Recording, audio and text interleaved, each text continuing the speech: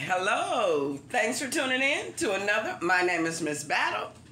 We're in the book of James. I'm just excited that we even this far in the book, in the Holy Bible. But we moving right along. I cannot stop. Now it's too late to turn around now. If you have not grown from the time we started this Bible until now, I'm praying for you. That's all I got to say. Let's give God his glory. Father God, I just thank you and I just ask that you give us understanding of your word. In Jesus' name I pray, amen. I want to jump on to the recap because the book of James is only 5 chapters, but it's so powerful. So let's just jump on to the recap first. And the recap is the book of Hebrews, chapter 13, verse 8. Jesus Christ is the same yesterday, today, and forever. Do not be carried about with various and strange doctrine. Okay, quit listening to everything you hear. Quit believing everything you hear. Everything that is true, everything that is from God is in the Bible. Read it for yourself. That is my goal here, to elevate, to lift us up as a part of the body of Christ. We are all one family if we're in the family of God. Let's jump on to the book of James, because see, James is the author. James is the brother of Jesus that followed the disciple, one of the disciples that didn't believe in the beginning but believed in the end. He was converted. So that's who James is. He's actually the brother of Jesus Christ. The reason why the book of James is so heavy and deep, although it's only 5 chapters, is because it's acknowledging faith. People have this so twisted. I hear the scripture all the time, but they don't understand the scripture. Faith without works is dead. Faith without works is dead. But do they really know what they're saying? He's saying, let's just get into it, okay? Chapter 1, the book of James, chapter 1, verse 1. James, a bondservant of God and of the Lord Jesus Christ, to the 12 tribes which are scattered abroad. Those 12 tribes of Israel is the body of Christ, is the chosen people. But they've been dispersed throughout the ages. So now who really is, we don't know. We really don't know. So let's just move on. My brethren, count it all joy when you fall into various trials, knowing that the testing of your faith produces patience. But let patience have its perfect work, that you may be perfect and complete, lacking nothing. If any of you lack wisdom, let him ask of God, who is willing to all liberally and without reproach. It is, and it will be given to him. But let him ask in faith, with no doubting. For he who doubts is like a wave of the sea, driven and tossed by the wind. For let not that man suppose he will receive anything from the Lord. He is a double-minded man, unstable in all his ways. He's saying if you, either you believe or you don't. Once we say we believe it, really believe it. Because that's what faith is. Faith is the substance of things that you cannot see. Faith without action. Oh man, yeah. We finna get deep. Because see, faith is the evidence. The actions is the evidence of the faith. Okay? So don't say you... Let's just jump into it. It's pretty much self-explanatory. I'm going to jump on to 9. Let the 1 and 9. And let the lowly brother glory in the exaltation, but the rich in his humiliation. Because the flower fades, as a flower of the field is passed away. For no sooner as the sun rises with the burning heat, then it withers, the grass, the flowers fall, and its beautiful appearance is perishes. So the rich man also will fade away in his pursuit. He's saying, if you are rich, you ought to be happy and humble enough. That's the thing. The rich man is just won't humble himself. But right here in James it's saying, but if the rich man humbles himself, he's blessed. And if the poor man be exalted, he's blessed. So let's move on. Blessed is the man who endures temptation. This is 1 and 12. Blessed is the man who endures temptation. For when he has been approved, he will receive the crown of life, which is the Lord has promised to those who love him. Not everybody. Only his promises are for the ones that love him. Let no one say he's tempted. I've been tempted by God. For God cannot be tempted by evil, nor does he himself tempt anyone. But each one is tempted when he is drawn away by his own desires and enticed. Then, when desire has conceived, it gives birth to sin. And sin, when it is full grown, brings forth death. He's saying, you know, once you think it, once it's in your head, you're going to act it out. And that's what he's saying. If you can control your thoughts, do it. And you can by thinking about good things. But he's saying once you had that thought to do what you want to do, that brother, you thinking about deceiving somebody, you're thinking about getting over, you're thinking about lust, you're thinking about this, you done just birth a thought. And once the thought is birthed, you will do it. And so once you did it, because it will happen, because you done put the thought in your head, and the desire won't go away until you quench that lustful desire. And so that's what he's saying. Once you done thought about it, then that's gonna get you to act upon it. And then once you act upon it, now you done separated yourself from God, because now that's what a division, because you done acted upon it. And so that goes back to faith without works. Because if you have faith, then you will act upon it, and it will change your character. That's how we know who's in the faith and who's not. Because it's not for us to judge, it's for God to judge. But it's our landmark. Faith, just like trials, tell you, as a Christian, in the body of Christ, if you are a part of God's family, this is what James is saying. You will be tempted over and over and over again. Temptation does not stop. Trials will come over and over and over again. Trials do not stop. So this is what he's saying. Trials bring about long-suffering perseverance. Let's read it. Let's just jump. Oh, okay. Blessed is the man who endures temptation. Jump down to 1:16. Do not be deceived, my brethren, my beloved brethren. Every good gift and every perfect gift is from above and comes down from the Father of lights, with whom there is no variation or shade of turning. Of his own will he brought us forth the word of truth, that we might be a kind of first fruits of his creation. The body of Christ, since Jesus Christ died, we are the first fruit of this Holy Spirit abounding. That's why we got to walk. We are living in the same age and that same day, according to God's day. We're still living in the last days, in the last age. So, the thing is, you're going to always be bombarded with things that's of the world, okay?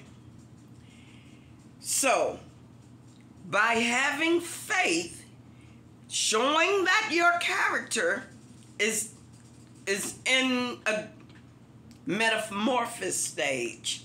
You're growing, you're blooming, you're growing into something else, not the human nature. The human nature in you was baptized, buried, dead.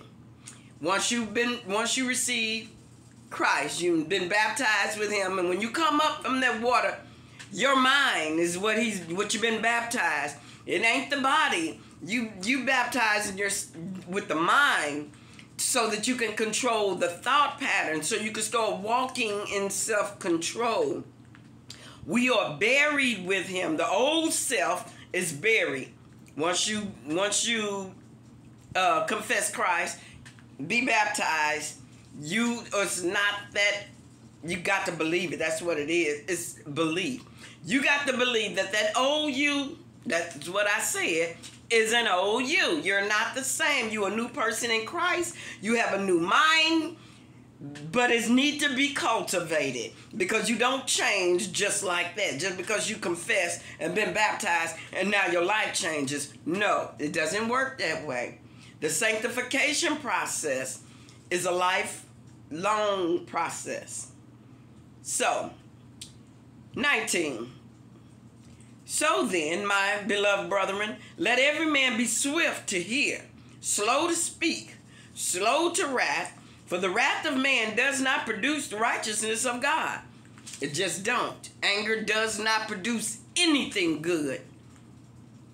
Therefore, lay aside all filthiness and overflow of wickedness, and receive with meekness the implanted word, which is able to save your soul. Faith cannot save you. Faith does not save you. Faith is action. If you have faith, here it is. I say I have faith in Christ. I believe, I'm a follower, okay? But I see somebody that's in need. And this is what James is saying. Faith is action. You can see a person in need, but don't help. You have no faith. Bottom line, that's the truth. Your faith is dead because you didn't help. And this is what James is talking about. Therefore, lay aside all filthiness and overflow of wickedness, and receive with meekness the implanted word, which is able to save you. But be doers of the word, and not hearers only, deceiving yourself. For if anyone is a hearer of the word and is not a doer, he's like a man observing his natural face in a mirror.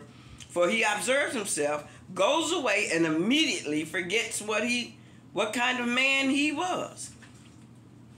Okay, let's jump down to 1:26. If anyone among you think he is religious and does not bridle his tongue, but deceives his own heart, this one religious is useless. Pure and undefiled religion before God and the Father is this: to visit orphans, widows in their trouble, and to keep oneself unspotted from the world. Keep yourself away from this world. This world will corrupt you. People that is of the world, and that's what he means, of the world. If the people that like partying, like drinking, these are people of the world. People that running after money and gotta chase this and gotta chase women and gotta chase men, chase money, chase pride. All that is useless. That none of that. You're deceiving yourself if you think you are part of the world and in the family of God. You're not. Chapter 2, my brethren, do not hold the faith of our Lord Jesus Christ, the Lord of glory, with partiality. For if there should come into your assembly a man with gold rings and fine apparels, okay, we're going to stop there, because he's saying, now don't judge. Don't judge the man because, you want to give the man that's got the money the best seat in the best place because he got money. And you want to tell the raggedy one, the smelly one, sit over there and sit in the back of the church. God is not pleased with that. God is not pleased with that. Let's jump to 2 and 5. Listen, my beloved brethren, God has not chosen the poor in this world to be rich in faith and heirs. Yes. God, listen, my brethren, God has God not chosen the poor for this world to be rich in faith and heirs of the kingdom, which he promised to those who love him. The poor man has got a place in the kingdom. Simple as that. He's got, because he's poor. And he's been poor. And the rich man, he's going to have to humble himself. Because he's so worried about his riches.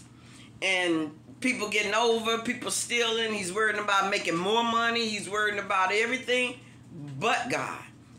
So it's very, very hard for him to make it. But the poor, he said it. You ready? Read it for yourself. So let's jump on down to 10. For whosoever shall keep the whole law and yet stumble in one part, he's guilty of all. For he who says, do not commit adultery, also said, do not murder. So what he's saying is, just because you don't murder nobody, you still getting the same judgment as the liar. Okay? Maybe you're not a liar. You know, you walking in truth. You're not a liar. But you committing adultery, you still the same punishment. One is no greater than the next. If you're going to live by the law, live by all the laws. People got that misunderstood, thinking because there's only 10 commandments, those 10 major moral laws that helps you to see yourself, help you to realize. Because if it wasn't no law saying thou shalt not steal, then you wouldn't know you a thief. So that's the purpose of the law, is to let people know whom they are and what they are and what they're doing. The law shows us our faults, which it should.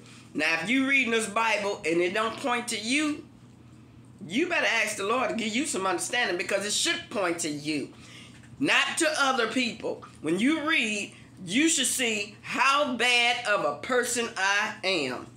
Period. Point blank. Nobody else. Let's move on. Let's talk about faith without works. Faith without works is dead. What does it profit, my brethren, if anyone says he has faith but does not have works? Can faith save him?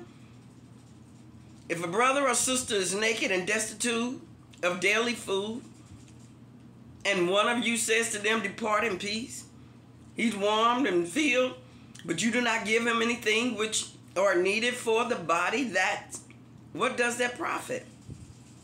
But someone will say, you have faith and I have works. Show me your faith without your works, and I'll show you my faith by my works. So the bottom line here is, and James is trying to really nail it home, is you cannot say you have faith and don't help nobody. Your faith is dead, period. And that's why he say, let's read. Abraham believed God, and it was accounted to him for righteousness, and he was called a friend of God. You see then, a man is justified by his works and not by faith only. They go together. Rahab, the harlot, also justified by the works when she received the messengers and sent them out another way. Because Rahab helped the spies. That's her faith, using her works. Oh man, yeah, I got a pot on, I forgot. I got to slide through here.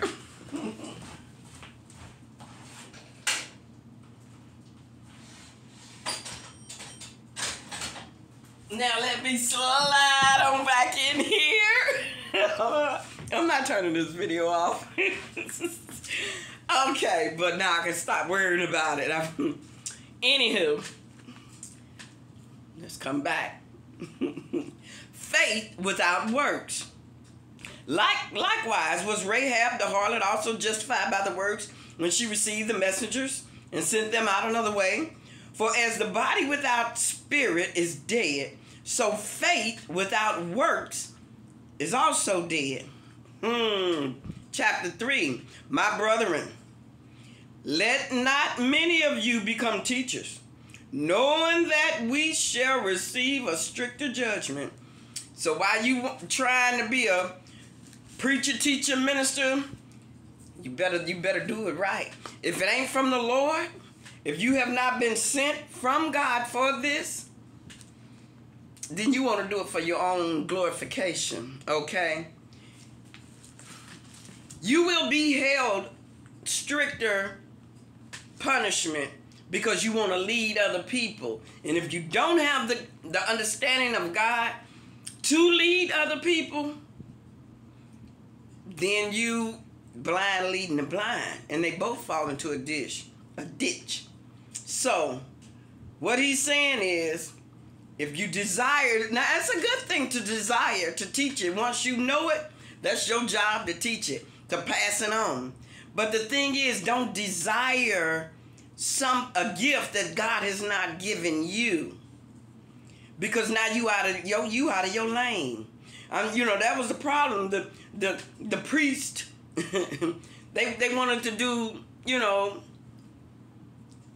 the king job, okay? And the king want to do the priest job.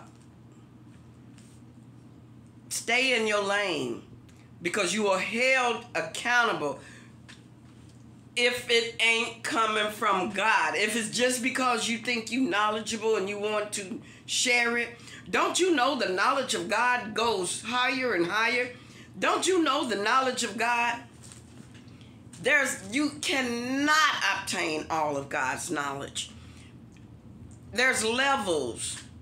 You got to go on, it's a level thing. There's an order.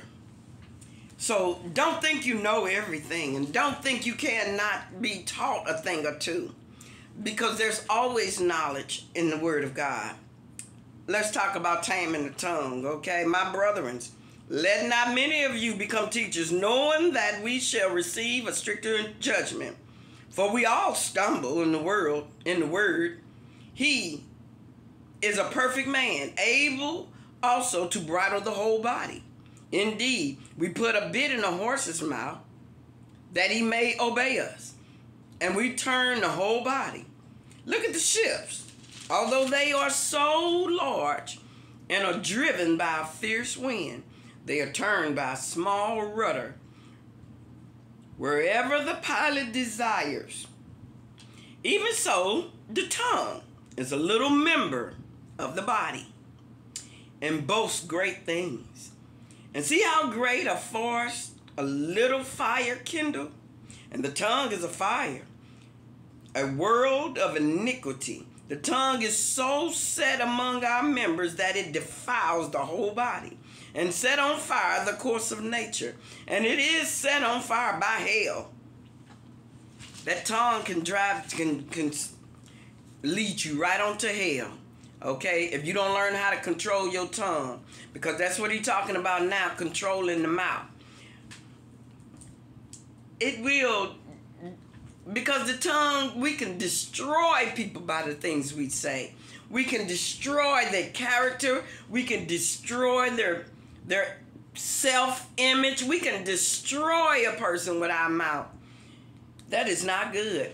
Our mouth is supposed to build people up, edify people, help people, encourage people, not to curse them.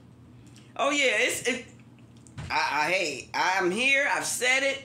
I can try my best, the desires, and do the right thing, and just I can be good all week, I can be good all month. But you hit a certain button, that mouth will just go. And I'm guilty of that. I stand guilty. But I also stand with confession, because I know how the tongue can tear people down, which also will lead us down the road to hell. 8, 3 and 8. But no man can tame the tongue. It is an unruly evil, full of deadly poison. With it we bless our God and Father, and with it we curse men who have been made in the similitude of God. How can you curse? How can you even hate somebody that God created? God created mankind, human. He wants us to love his creation. So when you turn down somebody with your mouth, you turn down God's creation, and you will be held accountable. 10. Out of the same mouth proceed blessings and curses. My brethren, these things ought not to be. Does spring send forth fresh water and bitter from the same opening? Can a fig tree, my brethren, bear olives? Or can a grapevine bear figs? You get the point. You cannot. You're deceiving yourself. 13. Who is wise and understanding among you? Let him show by good conduct that his works are done in a meekness of wisdom. But if you have bitter envy and self-seeking in your heart, do not boast and lie against the truth. This wisdom does not descend from above, but is earthly, sensual, demonic. Okay. Self-seeking envy. If you have self-seeking and people don't want to admit it, that's the first step is admitting it. So you got to admit, I'm a selfish person. I've been selfish. All I'm thinking about is myself. How can it benefit me? How can I have something? How can I? That's called selfish. Anytime you're using I, me, myself, and I, it doesn't benefit anybody. So if you self-seeking, you want to be somewhere you're not. You want to elevate yourself. You want people to think more highly of you. You're being deceived. For where envy and self-seeking exists, confusion and every evil thing is there.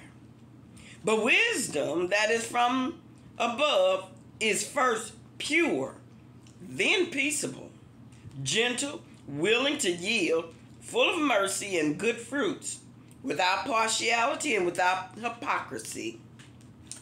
Okay. Yeah, I got another confession. I've been a hypocrite. I've been a hypocrite, and I'm saying and not happy about it.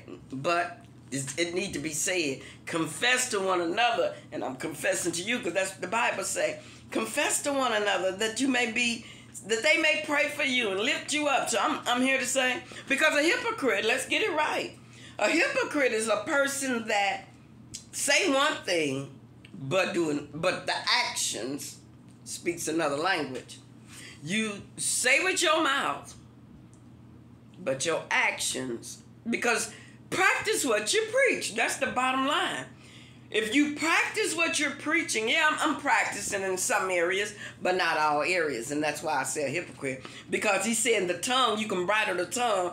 And what he means, what James is saying, he's really hitting home. If a little bit can turn a horse around, a whole horse, and that's a heavy animal, if that little bit can turn a horse around and make it horse turn around and do what he want to do, if that rudder, which is on a large ship, but it's such a small rudder that turns the whole ship around. Do you get it? Because the tongue is such a small thing, but it's got to turn the whole body around.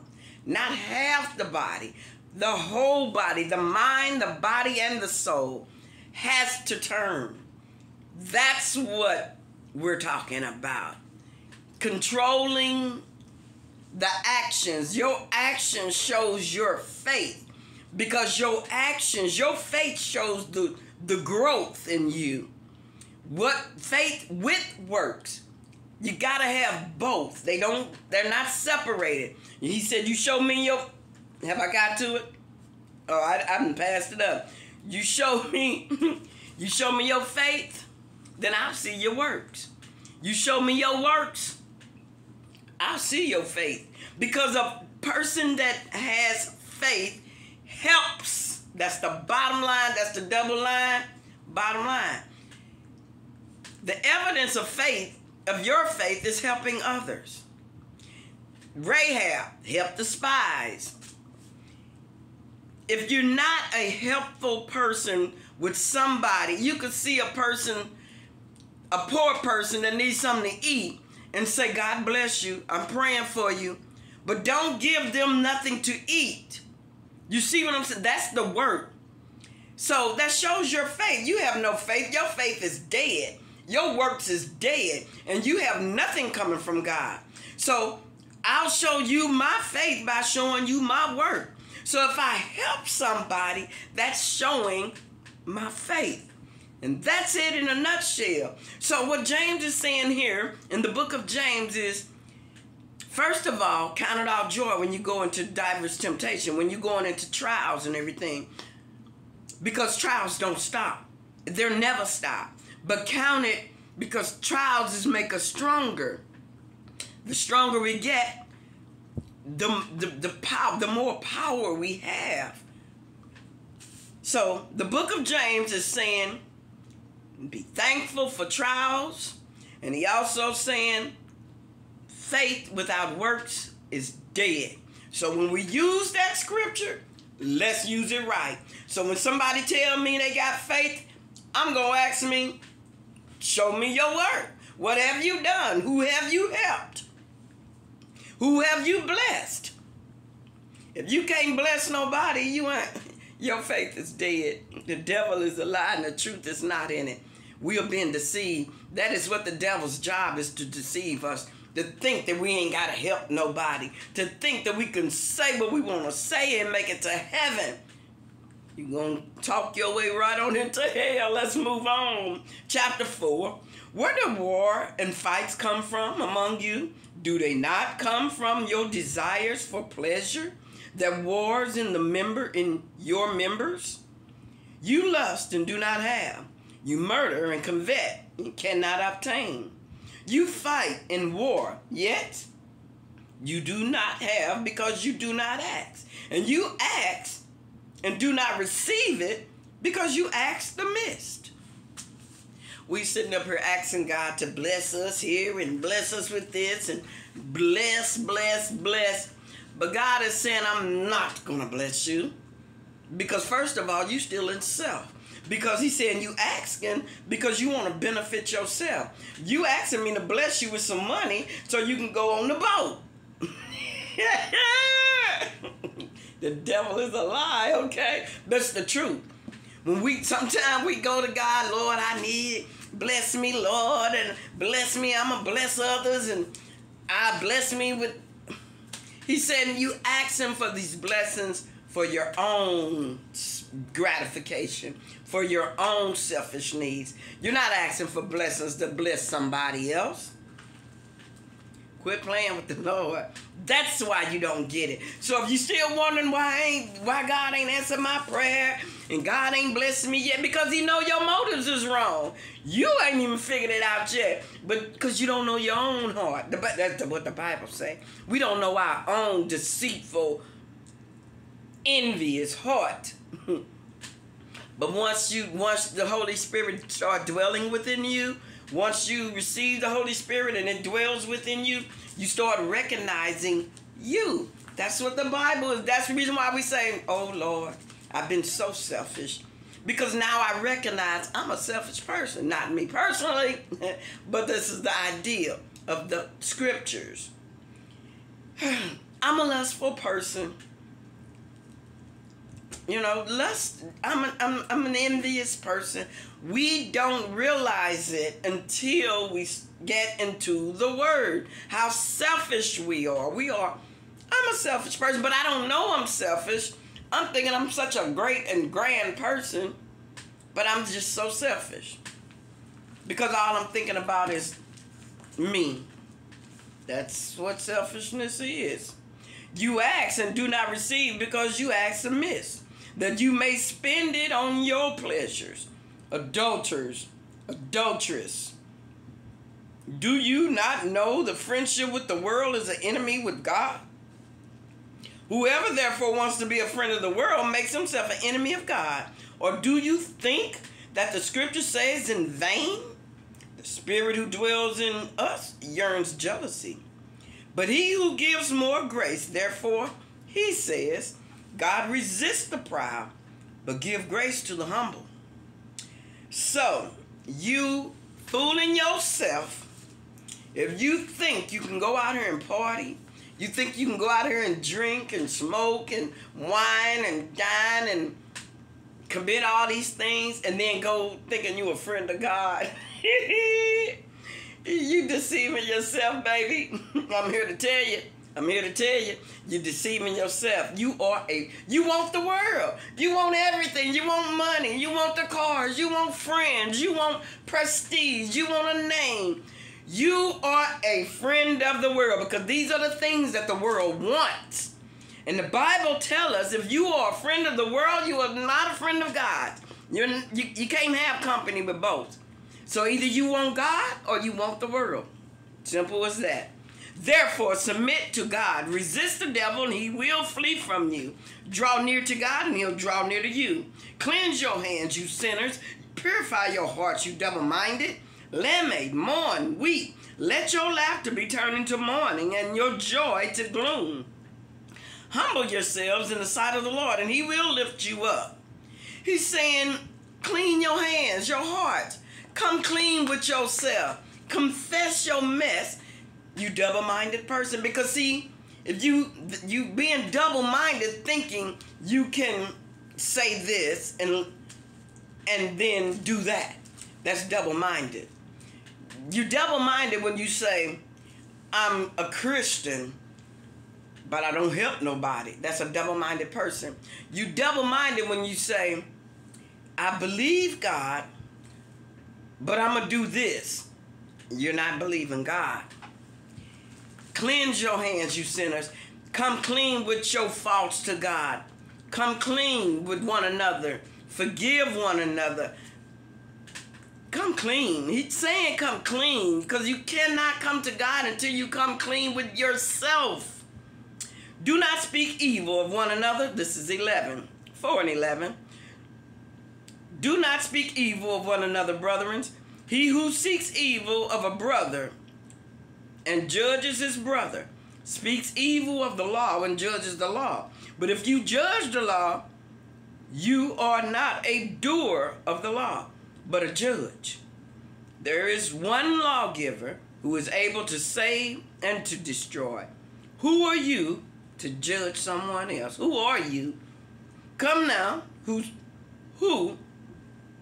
Come now, you who say, today and tomorrow we will go such and such city and spend a year there and buy and sell and make a profit, whereas you do not know what will happen tomorrow. For what is your life? It is a vapor and appears for a little time and then vanishes away. Instead, you ought to say, if the Lord wills, we shall live and do this or that. But now you boast in your arrogance. All such boasting is evil. And he said, don't act like you are God. You can control today and tomorrow. Don't act like you know you're going to be here tomorrow because you don't. Nobody knows when they're going to go. And so that's what he's saying. If you saying, well, you making plans, we're going to do this, I'm going to do this next year, I got my calendar scheduled for this next year, and you don't even know if you're going to live tomorrow. So what he's saying is, in your planning, please say, if the Lord's will, we'll make it there next year. If the Lord's will, I'll be able to do this. Don't just think you the king of your own castle, you the captain of your own ship, that God is not in control because you might not be here tomorrow. You keep thinking you will. Who knows? You might get hit by a car.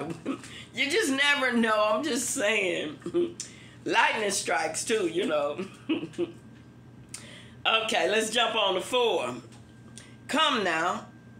Oh, today and tomorrow. Chapter 5. Come now, you rich, weep and howl for your misery that are coming upon you. Your riches are corrupt, and your garments are moth-eaten. Your gold and your silver are corroded, and your corrosion will be a witness against you, and will eat your flesh like fire. You have heaped up treasures in the last days. Indeed, the wages of the laborer who mowed your field, which you kept back by fraud, cry out. And the cries of the reaper have reached the ears of the Lord. Check it out. He just saying, be fair. Be fair. If a man work for you, pay him his right wages. Be fair with him. Don't, okay, just be fair. You know if you ain't fair. If somebody pay you paying somebody. If somebody said they're gonna cut your grass for $30 and they forgot to do the side, you know, just example, and you want to give them $25 because they forgot to do the side. But just be fair. I guess that was a bad analogy, but the point is, be fair. Okay, let's use a real life analogy. Like Jesus said, I'm fair. Didn't I say I'll pay you a denarius? If I promise to pay you something, I promise to give you this to do that. Give this. Don't shortcome. Don't say, can't give you this because I know I said it, but I ain't got it, or I know I said it, but they need some. Don't cut corners. Say what you mean what you say. If you say you're going to pay this. Period. Simple as that. Therefore, 7. Be patient, verse 7, 5 and 7. Therefore, be patient, brethren, until the coming of the Lord. See how the farmer waits on the precious fruit of the earth, waiting patiently for it until it receives the earthly and the latter rain. You also be patient. Establish your heart, for the coming of the Lord is at hand.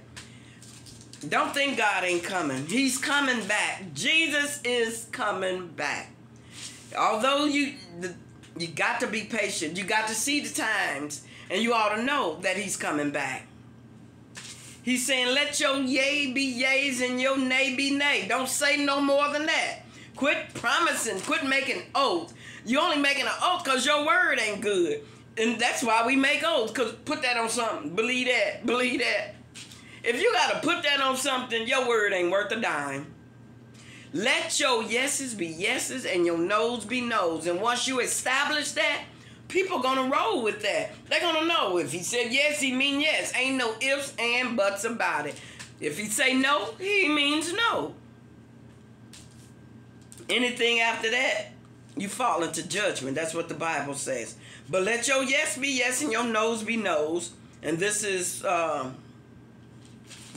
verse is this? 12, 5 and 12. But above all, my brethren, do not swear, neither by heaven or by earth, or by another oath. But let your yes be yes and your no's is no's, lest you fall into judgment. Because you're making yourself lie. If you got to say anything other than yes or no, you're making yourself out of a liar, period. 13, is anyone among you suffering? Let him pray. Is anyone cheerful? Let him sing psalms. Is anyone among you sick? Let him call for the elders of the church and let them pray over him, anointing him with oil in the name of the Lord. And the prayers of the faith will save the sick, and the Lord will raise him up. And if he has committed sins, he will be forgiven. Confess your trespasses to one another and pray for one another that you may be healed. The effective, fervent prayer of a righteous man avails much. Elijah was a man with a nature like ours, and he prayed earnestly that it would not rain. And it did not rain on the land for 3 years and 6 months. And then he prayed again, and the heavens gave rain, and the earth produces its fruit. Brethren, if anyone among you wanders from the truth, and someone turns him back, let him know that he who turns a sinner from the error of his ways will save a soul from death and convert and cover a multitude of sin. And that is the book of James. And I'm going to read that last one again, because you know what? We do have, that's another miss one. Because I hear it all the time. Cover sin. What do it say? The death cover a multitude of sin. Get that right. It doesn't cover all sin. It covers a multitude of sin. So, because Jesus Christ had already covered the sin. And that's the thing. That's why the law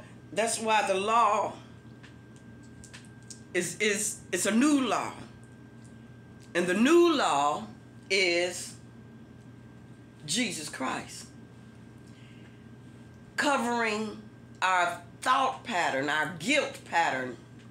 Covering, because see, the old law, the bulls and the sacrifices, it covers the moral sins, but it could not cover the conscience. Our conscience bothers us. And Jesus Christ said, I died to cover you're not held captive. You've been set free. You do not have to let these thoughts pull you down, hinder you, keep you depressed, keep you down. You've been set free.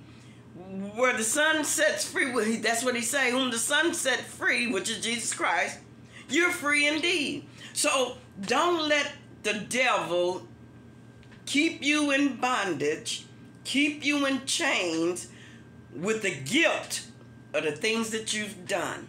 Let that stuff go. You've done it. We've done it. We all make mistakes. Nobody perfect. You're not perfect, like James said, until you can control the whole body, okay?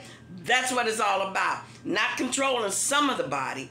That little bit, you have to be able to control the whole body. Got to turn. Thanks for tuning in to another. My name is Miss Battle.